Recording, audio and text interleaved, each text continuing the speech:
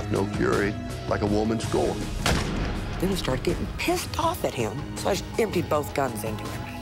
I did really bad things to get drugs. I killed a man. I blew his face off. If that's vivid enough for you. Cannibalism is not my choice. I was young, I was beautiful, I had the whole world in front of me. The people here are miserable. It's a struggle in here every day. I'm sitting on death row. How do you accept that? I got my chance and I blew it. On this episode, two criminals, and for the first time, a death row inmate tells all.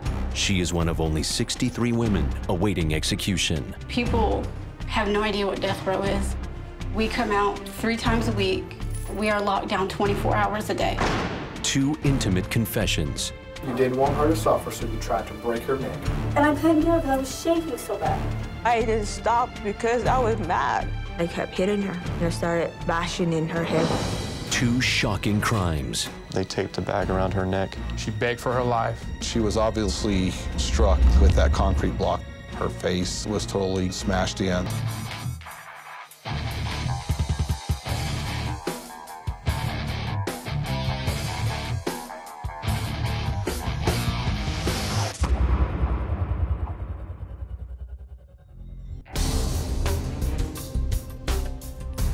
My name's Emilia and I was convicted of first-degree murder, and I've been sentenced to death. The north central part of Florida is prime horse country. Here, manicured equestrian farms are surrounded by nature that's both beautiful and lethal. It was in this remote and sparsely populated area of the county where what first appeared to be a missing persons case would reveal a tangled web of obsession, betrayal, and murder. In March 2009, the Marion County Sheriff's Office received a report that a wife and mother of 2 small children had suddenly disappeared. As soon as I read the report, I knew something wasn't right. Heather had been missing approximately 30 days. 26-year-old Heather Strong had not been seen since February 15th, after she left her job as a waitress at a local truck stop. But when she went silent, her distraught family in Mississippi called authorities. I had a feeling that something bad had happened. She had kids, she was married, she just fell off the face of the earth. What raised suspicions was that Strong's husband, Josh Fulgham, had failed to report his wife missing and was using her debit card. Josh was accessing the money on her account. When we first approached Josh, it was, woe was me, my wife just took off. She abandoned me and the kids. She would never just disappear and leave her kids. Josh and Heather had been together 11 years, but had only been married 2 months and had recently separated. Police then discovered that Josh Fulgham had another woman in his life, 24-year-old massage therapy student Emilia Carr. She was married twice. She had 2 children with her first husband. She had another child with another man. When detectives met with Carr, she was 8 months pregnant with her 4th child, and the father was Josh Fulgham. While Carr was questioned about Heather's disappearance, she tried to downplay her connection to Josh. As she described it, what they had was merely a fling. I lived with Josh for about 3 months. But police learned that Emilia and Josh were actually living together after Heather went missing. Josh and Emilia moved in together at the Pine Grove Mobile Home Park. Emilia told detectives that Heather had gone back to live with her parents in Mississippi. I'd hear Josh's daughter say, "Dad, is Mom gonna call tonight?" And he'd tell her, "No, baby, she called while you were at school." So I'm assuming everything's fine. But family and friends were adamant that Heather was a devoted mother who would never abandon her children. She loved her kids. She'd do anything in the world for them. Heather always had a smile that you never forgot. I used to call her my moon face girl. In contrast, folks had a different opinion about Heather's husband, 27-year-old Josh. A cold-hearted, no good, worthless, some other words I use, but I won't. Piece of garbage. He was someone who had a temper. He was known for being a bully. Josh and Heather met when they were teenagers in Heather's hometown of Sturgis, Mississippi. A few years later, the couple moved to Florida. They had 2 children and a long list of problems. Your standard dysfunctional, on and again, off again type relationship. He was just very controlling, very abusive. It was always like that from a year into the relationship. I said, Heather, you keep fooling with Josh, or you're gonna wind up dead. But eventually Heather did listen, and by February of 2009, she declared her marriage to Josh over. She was planning to leave the state with her 2 kids to go back to Mississippi. She had told Josh she was taking the kids and was leaving. I told her, Heather, why would you tell Josh you were going to take the kids and leave? He will kill you, Heather. Heather left work on February 15th, and that was the last time anyone would see her alive. When she didn't show up for her shift the next day, her friends knew it meant trouble. I knew that Josh had something to do with it. I knew it was him. Detectives, too, shared a gut feeling that Josh Fulgham knew something about his wife's month-long disappearance and brought him in for questioning. We had been in an interview with Josh for hours. As detectives were tightening the screws during his interview, Josh finally broke down. He denied any involvement in Heather's disappearance, but told police he had information about the location of her body. Josh blatantly just came out, if you let me go see my mom, I will tell you where Heather is. It was a big breakthrough, and it was, okay, get the cars ready, let's go now before he changes his mind. Josh led authorities 20 miles north of Ocala to a secluded rundown home owned by none other than the family of his girlfriend, Emilia Carr. Behind the property was an old single-wide mobile home that they use as storage. Next to the storage trailer, police found a pile of fresh debris, and beneath it, a shallow grave. Police then dug up the decomposing body of Heather Strong, stuffed into a duffel bag that was covered by dirt and plywood. The missing persons case had just become a homicide. Coming up, detectives haul Emilia Carr back in for questioning. Josh and Emilia put a plastic bag over her head, they taped it around her neck. She was begging for her life. Heather knew she'd probably never leave that trailer alive. And later, murder off the reservation. She was obviously struck with that concrete block. Her face was totally smashed in. On February 15th, 2009, Heather Strong, wife and mother of 2, was last seen leaving her waitress job at a truck stop. 1 month later, Heather's husband, Josh Fulgham, broke down and led police to the location of Heather's body. The corpse was buried in the backyard of Fulgham's girlfriend, 24-year-old Emilia Carr. While the crime scene was still being processed, detectives questioned Emilia. Amelia was at disbelief. There was a body back there. But police weren't buying it. We have Heather's body found on Emilia's property. She definitely knows a lot more than what she's telling us. Emilia claimed that despite being involved with Heather's husband, she and the victim had been on good terms. Heather and Emilia had a friendly relationship. Emilia used to care for her children. We had the children in common. We got really close in the summer of '08. But those who knew them both tell a different story. Heather and Emilia were not best friends. They were rivals. Emilia wanted Josh. Josh would always go back to Heather because of the kids. It seemed as if Josh always had Heather on one side, Emilia on another side. Emilia needed to eliminate the competition. Today, Emilia rejects that theory and insists that she never loved Josh or any of the other men she ever dated. I don't get emotionally attached to men. I've never been faithful to a man.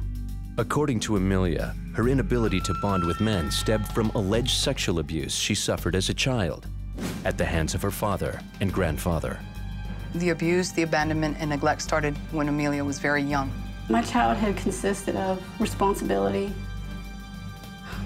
secrets, and sexual perversion. Emilia says when she was 5 years old, she endured horrific sexual abuse that lasted for years. I remember at night, there's this board that creaks right before you get to the door. And I could be in a dead sleep, and you'd hear that border creak, and all you could think was, who is it gonna be tonight? That made me feel bad. As a mother, I felt like I failed her. The abuse continued till I was 15.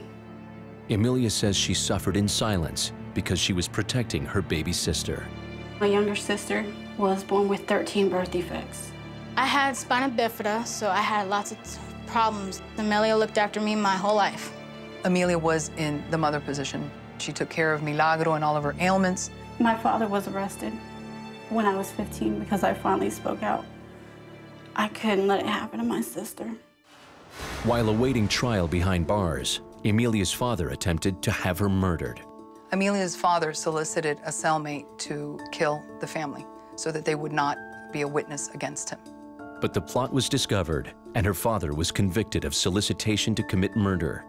He was sent to prison for 2 years. The sexual abuse charges were ultimately dropped. Living in a small town is really hard.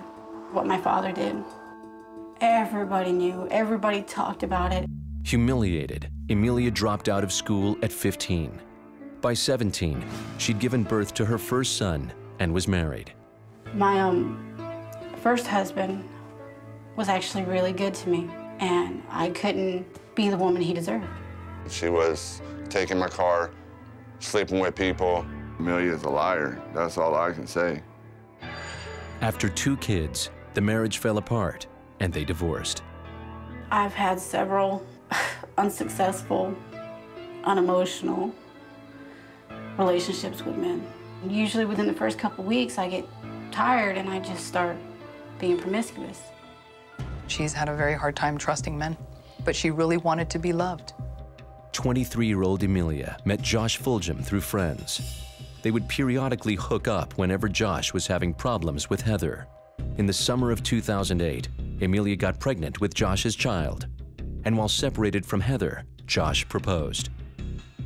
A month later, when Josh and Emilia had a falling out, Josh reunited with his longtime on-again, off-again girlfriend, Heather Strong, and married her instead. Heather was absolutely beside herself when he gave her that ring and they got married, but he went right back to his same ways. Emilia claims that she and Heather often commiserated with one another over Josh. He'd beat her with the belt and told her, try to leave now. The kids are half mine. No matter where you go, I can come get them. And she said that she felt like that's the only reason he married her. Just days after their wedding, Heather filed a domestic violence complaint. Josh was arrested for pointing a shotgun at her. In early February, Heather dropped the charges and Josh was released after serving a month in jail. Less than 2 weeks later, Heather went missing. As detectives learned more about the twisted love triangle, they were certain they had a motive for murder. A lot of it's a blur. The people with the motive were Josh and Emilia. Josh didn't want to lose his kids, and he just thought that he could get rid of the problem. Emilia loved Josh, and Heather was just a block that she had to get rid of. After hours of questioning, Josh led detectives to Heather's body. Despite initially stating he had nothing to do with his wife's murder, he finally admitted to his part in the killing, but claimed Emilia was the one who actually killed Heather. He confessed to everything and gave us the blatant, honest truth. Him and Emilia had planned to bring Heather to the house. Josh had lured Heather inside of the trailer. Once Emilia walked into the trailer, Heather knew that this was a setup. She attempted to escape, but they caught her and pulled her back in. They duct taped her legs, they duct taped her torso of her body to the back of the computer chair, they duct taped her hands to the handles. Heather pleaded for her life. Just let her go and she would be out of their lives forever.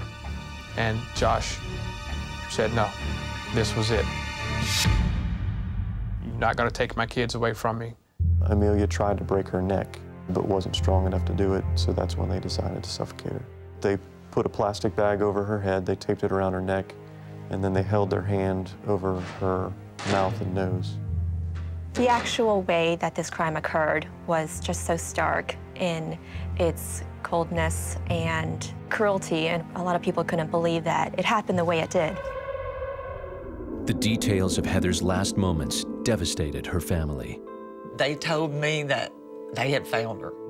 That was the hardest day of my life. I didn't want to believe it until the sheriff's department came and told me. I didn't want to live. Josh's confession provided a vivid description of the vicious homicide. Heather's husband was charged with first-degree murder, but detectives knew they had another killer to catch. But without a confession or forensic evidence linking her to the crime, police feared that Emilia Carr could get away with murder. Coming up, a killer gets caught on a wire. We weren't visible to them, but we could hear exactly what they were saying. I want the true story from you. I already heard it from Josh. Emilia went for it. In March of 2009, Florida authorities were on the verge of breaking the case of the murder and disappearance of 26-year-old Heather Strong.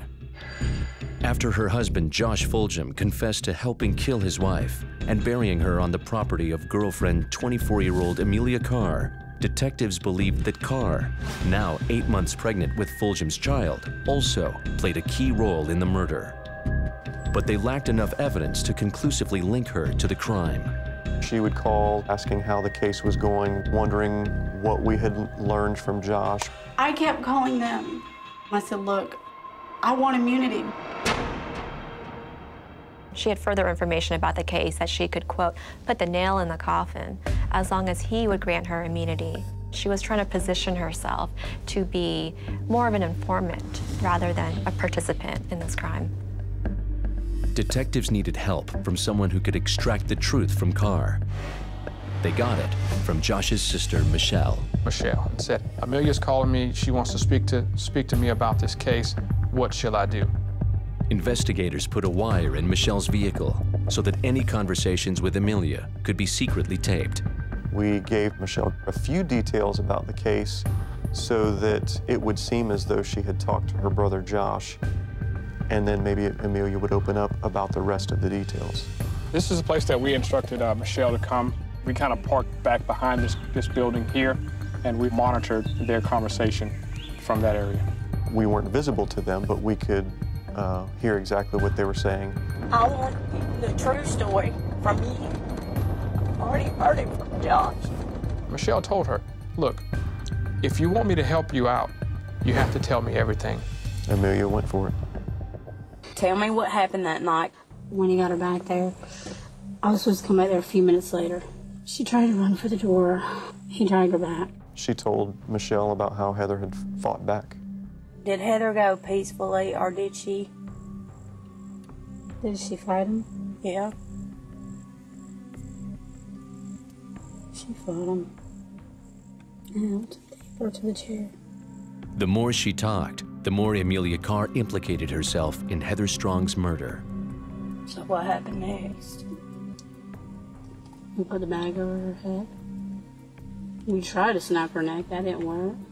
Why would you try to break her neck? I tried to be quick and painless. There were times that we would just look at each other and say, did she say what I think she just said? Emilia also was worried over what Josh might be telling police. I'm trying to get a message to him that he's got to keep his mouth shut. I'm trying to get him out of this. But he can't throw me under the bus either. After the little cat and mouse game that she was playing with us, to hear those words finally come from her mouth, it was very satisfying. When I went down and buried the body, he couldn't even look at it. He would cry, or he'd almost throw up. He had me wrap a blanket around her head because he couldn't look at it. This was a big turning point in the case. Hearing this information coming directly from Emilia was what we needed. Detectives had heard enough. Nearly a week after Josh Fulgham's arrest, police finally obtained what they needed to arrest his accomplice. She was brought back to the sheriff's office, and again, we interviewed her.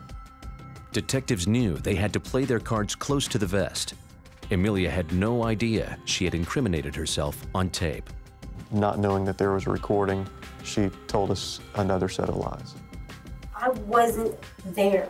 I did not kill her, Detective Billy. I'm telling you, I did not kill that girl. Then, detectives dropped the bomb. I think it's time for we open Pandora's box, at least from our end. Today, you had a conversation with Josh's sister.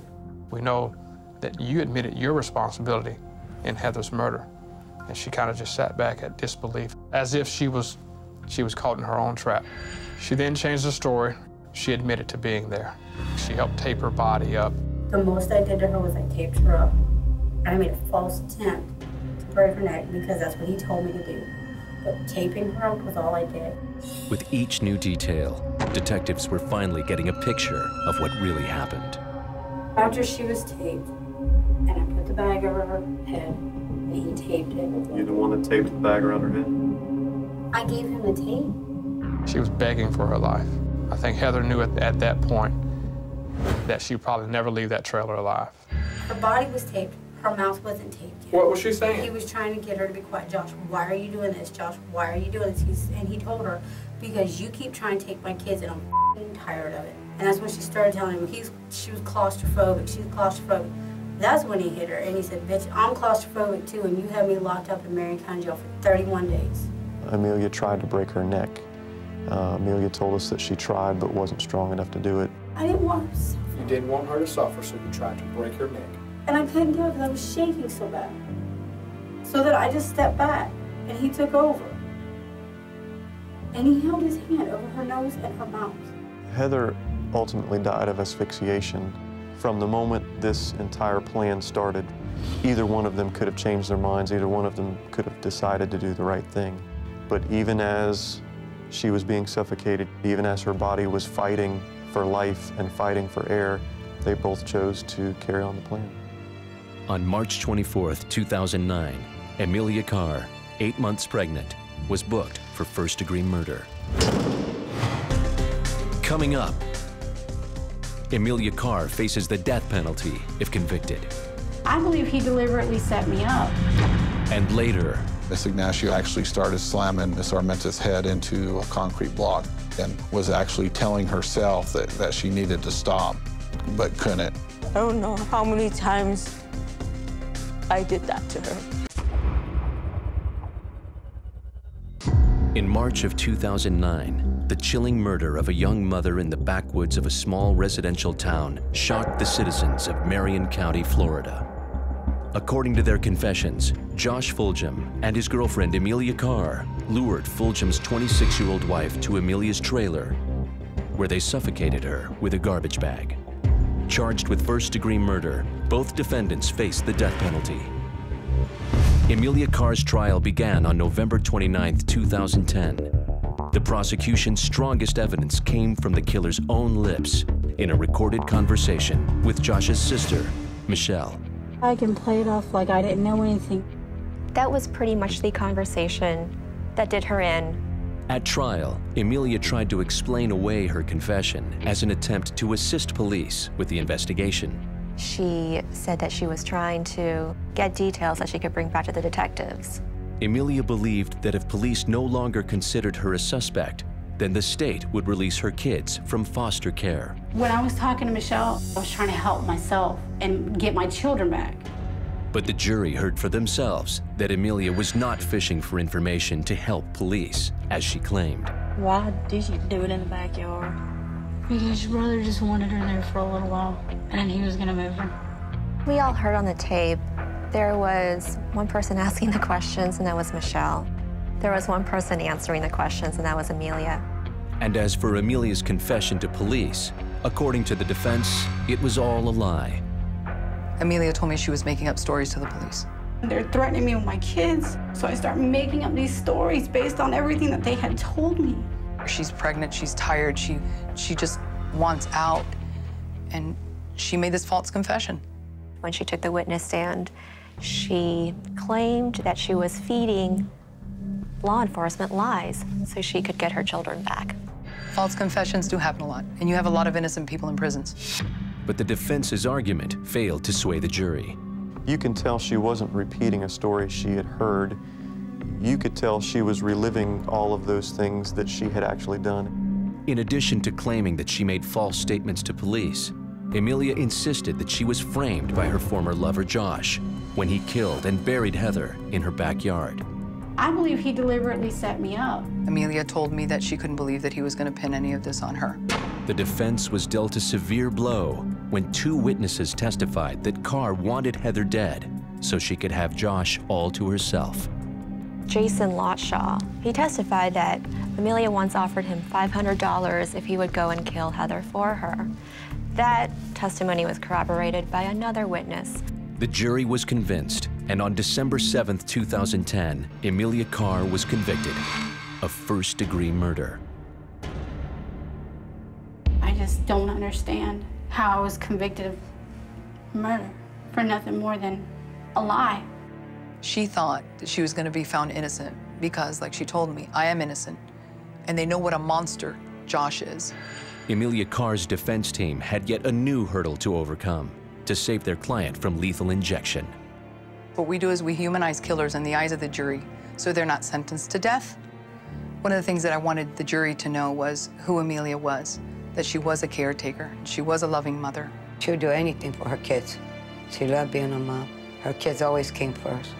In an effort to provide context, the defense revealed in court the horrible details of Emilia's childhood abuse. It did come out that Emilia Carr was sexually abused as a young girl.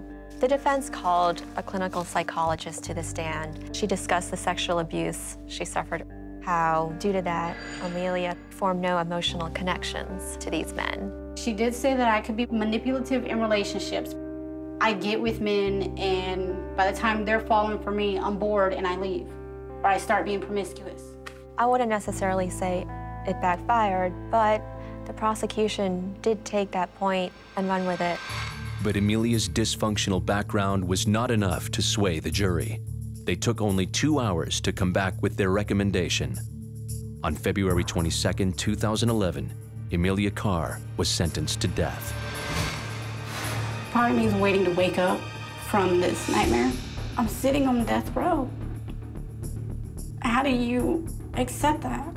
It's really hard. Terrifying. I'm scared.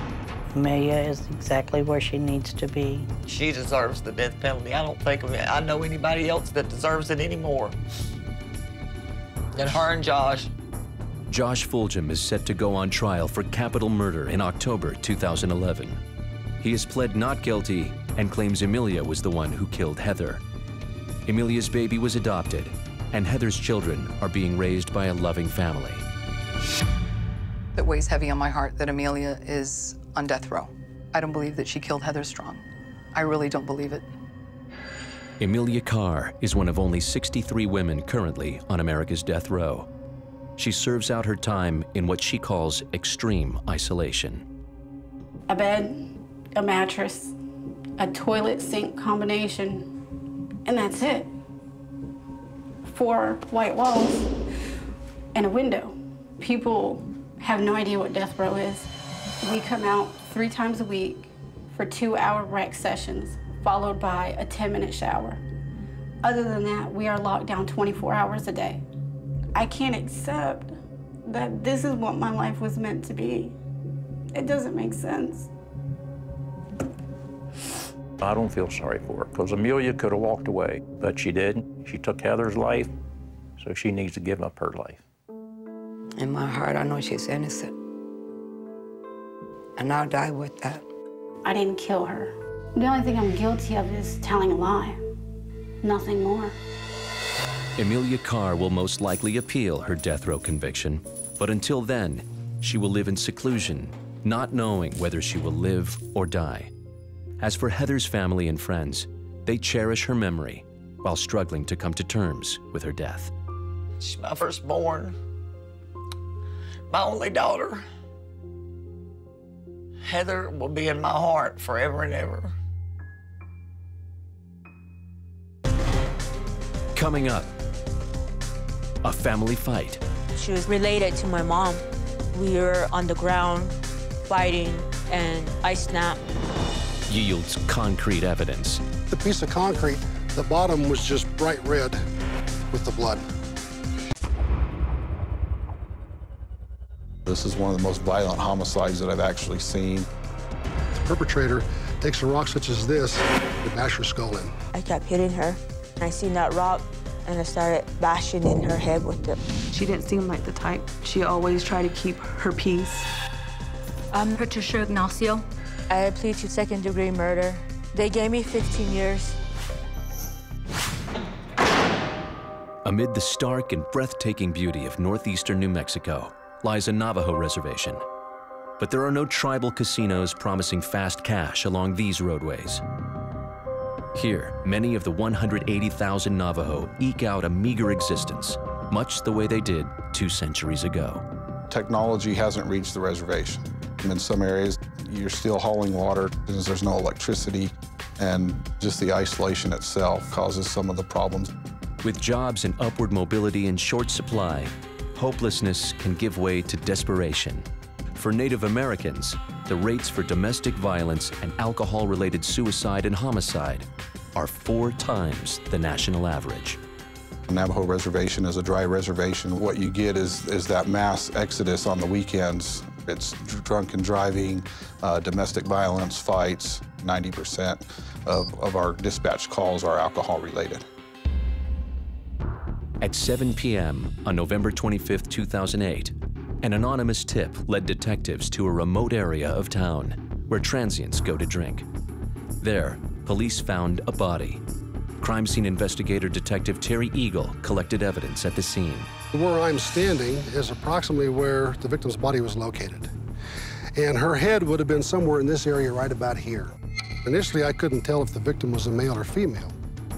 Her face was totally gone and smashed in. I took the piece of concrete off the victim's head and turned it over.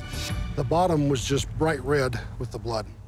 Using fingerprints, the medical examiner identified the victim as 40-year-old Navajo Irene Armenta. She had a blood alcohol level 5 times the legal limit and a slew of alcohol-related arrests. When the case originally started, we were starting from ground zero.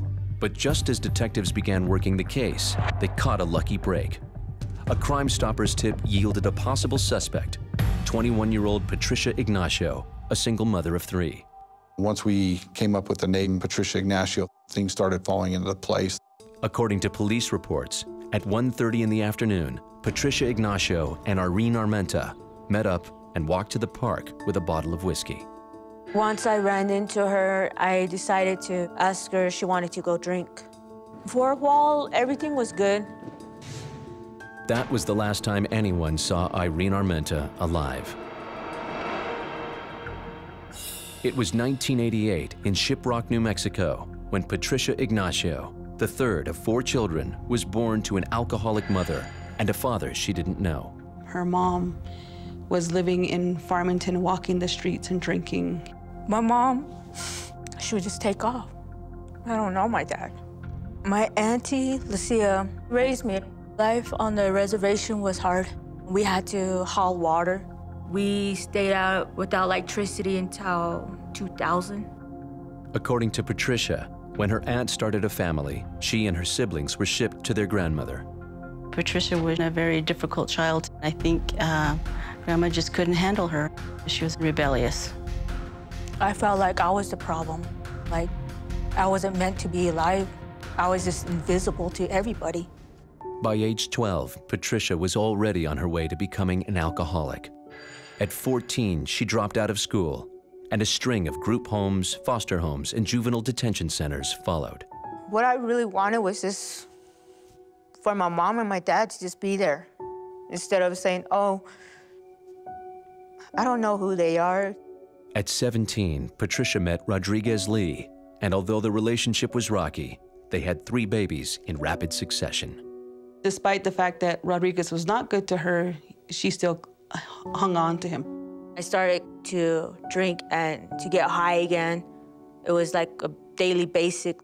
But the basics were precisely what Patricia could not provide for her children. She wouldn't have to ask people if they could buy Pampers for her. With no money, no prospects, and nowhere to go, Patricia pitched a tent near her grandmother's shack and moved in with her toddlers. When social services were notified, her children were placed in foster care. When I lost custody of my kids, it hurt so bad. I would go into Farmington to drink and get high, do crazy things, like I was on a mission. In early November of 2008, Patricia's mission of self-destruction landed her a 23-day stay in San Juan County Detention Center for assaulting a police officer. She had been involved in a fight. An officer responded, probably wasn't going to arrest her, and then she started to confront the officer. So she was arrested. Released from jail at 6 a.m. on November 25, 2008, the 21-year-old was spoiling for a fight. And by lunchtime, she had attacked a man at the Indian Center soup kitchen. But the violence was just beginning. A few hours later, full of rage and thirsty for alcohol, Patricia Ignacio then bumped into 40-year-old Irene Armenta, a cousin. I met Irene at the Indian Center that day. I decided to ask her if she wanted to go drink. She said yes. So this is a place that's kind of obscure. The perpetrator and the victim walked over, had a whiskey bottle, and basically they came here to consume alcohol. But the more whiskey Patricia and Irene consumed, the more belligerent they became. According to Patricia, the first round of fighting was over Armenta's boyfriend, Dean, who Patricia had met a couple of times. She thought that I was messing around with Dean. I didn't even know what she was talking about. There was no evidence of that, but obviously at this point they were intoxicated. And then it started this fiasco. There was some pushing and shoving. We kind of got in a fist fight because I didn't want to be around arguments and all that. Patricia Ignacio said that she picked the victim up, gave her a big hug, continued drinking for a while, got into it again, maybe 2 or 3 times. As the afternoon wore on, Patricia's rage continued to build. It was the perfect storm for the tragic events that followed. My analogy would be something kind of like a boxing match where there would be a round, the action ceased and then resumed. And then we have the final. Coming up, fighting words. She said that I was a bad mom, just a stupid drunk. Inside a fight to the death. I got her down. I kept hitting her. And when I seen that rock, I started bashing in her head with it.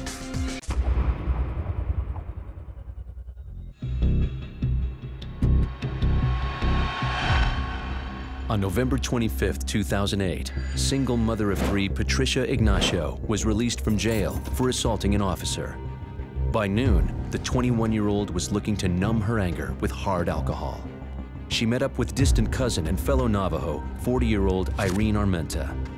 The pair walked toward a park to share a bottle of whiskey. I would run into her. She's always happy. She was a happy person. But happiness was short-lived. After hours of drinking, the intoxicated women got into a violent wrestling match. We have these 2 people arguing, cooling off, drinking, confronting each other physically, cooling off. When Irene Armenta allegedly insulted Ignacio as a mother, Patricia says her temper and self-hatred exploded. She said that I was a stupid mom, that I was a bad mom.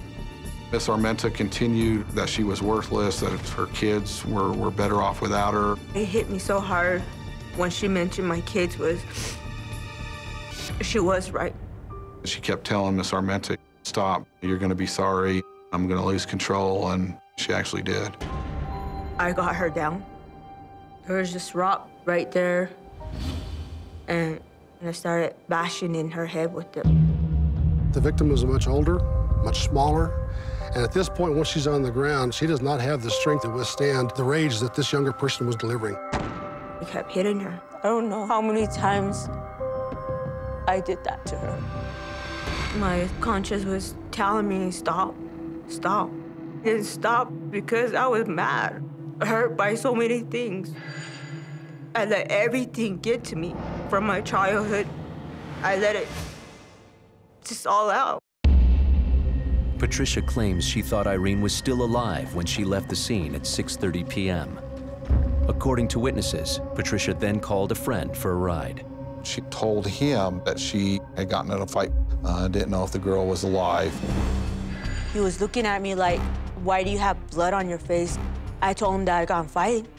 And then the subject of food had come up. She leaves, goes to a fast food restaurant, has something to eat. After they'd eaten, She wanted to go back and check and see if everything was all right. I felt bad. I went back, and she was still laying on the ground. So I kicked her a little kick, and she moaned.